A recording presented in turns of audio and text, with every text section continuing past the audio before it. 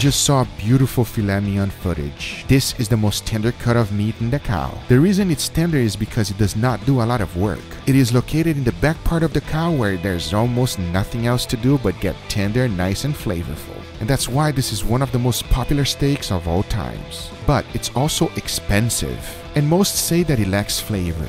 And today we're gonna take a very inexpensive cut of meat and see if Sous Vide can make it as tender as a filet mignon. So let's do it. This is an eye round. It's the complete opposite of a tenderloin. It does a lot of work, and by no means is it any tender. But it makes up for it in flavor. Cuts that do more work intends to be more flavorful. And in my opinion, that's the case of the eye round. The first thing I like to do is to trim it. And for that, I like to remove all the outer fat, silver skin, and connective tissue. Since it's a lean cut, I like to leave a 1/4 inch of fat on top. That fat will render down nicely and it's enjoyable to eat. The next step is to cut it in 3 different pieces. I want to test out how long it will take to make it as tender as a filet mignon. I'm going to be cooking every single one of them in the exact same temperature. The only difference will be time. Remember, sous vide works with temperature and time. Whatever temperature you choose, it will never change. And the longer you leave, the more tender it will be. And from the looks of these fibers, it definitely needs some time. This is not tender, friends. I kept the seasoning simple with salt, freshly ground black pepper, and garlic powder. As you know, this is a big cut of meat, so it is important to season all sides. Now all there's left to do is vacuum pack them and they are ready to be cooked. One will be cooked for 24 hours, the next one for 48, and the very last one for 72 hours. To really compare it side by side, I'm also cooking a chateaubriand, which is the center cut of the tenderloin. It is the most tender beef there is. I kept the seasoning the same with salt, freshly ground black pepper, and garlic powder. Put it in the bag, then it was ready to be cooked sous vide. I'm gonna be cooking the chateaubriand at 131 degrees Fahrenheit for 3 hours. The eye rounds, you already know the time. I'm gonna be cooking all of them in the same container at the same temperature but different times.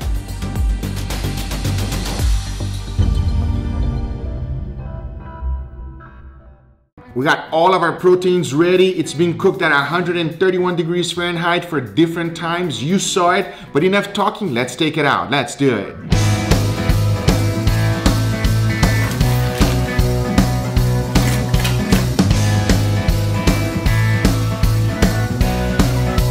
I have to tell you guys, they all smell fantastic, all right? However, when I did touch this one here, it was kind of like jello. These over here, all of them have a completely different texture. But you know, once you're chewing it, it's different as well. But like always, I gotta pat it dry so that I can get a wonderful sear. To keep everything identical, I am going to be using the flamethrower. But I know they don't look that good right now. But watch this.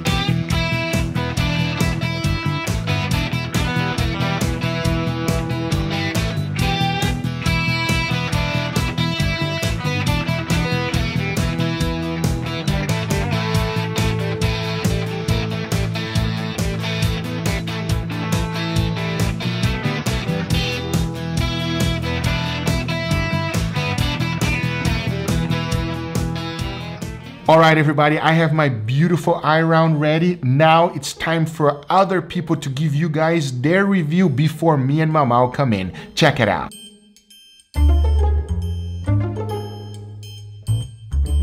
It literally just melted in my mouth.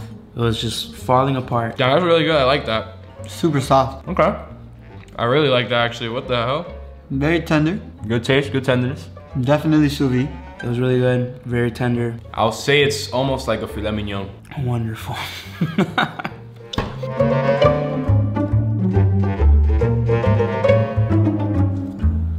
If there was a scale, it went down a little bit. Good taste, not as tender as the first one. This one's definitely chewier. It's a smooth tenderness. I still like this one, it's not bad. It's just definitely more chewier than the last one. I'd say the first one was a solid 10. Like, if there was ever a solid 10 on anything, it would be that steak. And then that one was like a 7, 7.5. That one's also really soft. Gradually going down on the tenderness. Okay, this one gave me a little bit of trouble to chew. I think the one before this was a little bit softer. Out of all three, the most tender so far is the first one I tried. It's still real soft. So whatever you did, still works. I'm not ready for the fourth one because I see the trend is declining.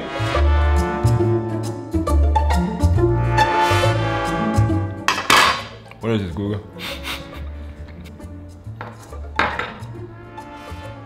Google, it tastes like ass. This is not good. That one was hard to chew on. That's actually gross. All right, I'm good. It's kind of like mushy and kind of grainy. It's super like mushy. It tastes like really dry ground beef. It felt like I was just kind of just chewing on mush. It was not pleasant to eat. Come on, Google, you invite me to this video?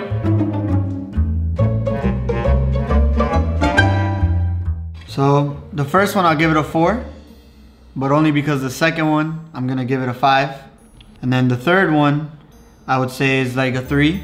And then the fourth one, it was disgusting. The first one, I give it a 5. The second one, I'll give it a 3.5, almost a 4.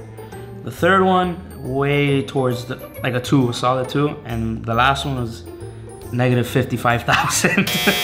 It was horrible. So if I had to rate all of them on a scale from 0 to 5, the first one is definitely a 5.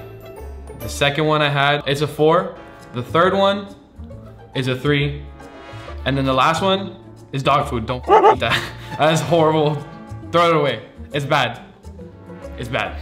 All right, so the first one I tried, on a scale from 1 to 5, I'll give it a 5. The second one, I'll give it a 4.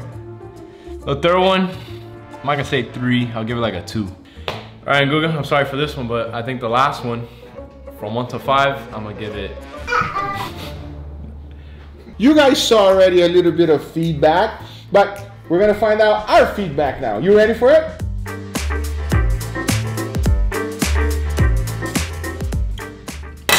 Wow, that's wonderfully tender. That is so tender, so delicious. Man, Wow. Where's the rest of it? I want to continue eating. it is gone. This is our benchmark.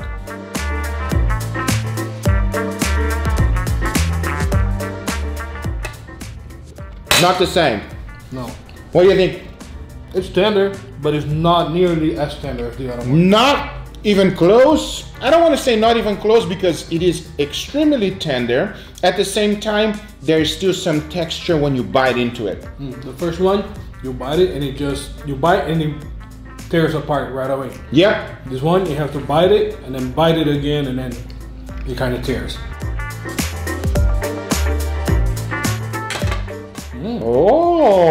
Oh.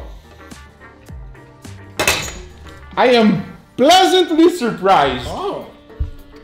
That is extremely close to tenderloin. That's what the first one was? Yes. That's why it was so soft. It was so soft. The flavor is different as well. Let's be honest. no. All right, it is different, the flavor, but at the It same doesn't time, have much of a flavor.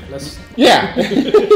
But at the same time, the texture, it is very, very close to the tenderloin. Somebody served this on a restaurant, you're not gonna... Especially if they cut it in pieces, you're not going to be able to tell. No, you're not gonna be able to tell. The flavor is different though. There's not a lot of flavor. Right. But if they serve this like wrapped in bacon, you're not gonna be able to tell the difference. I don't think so.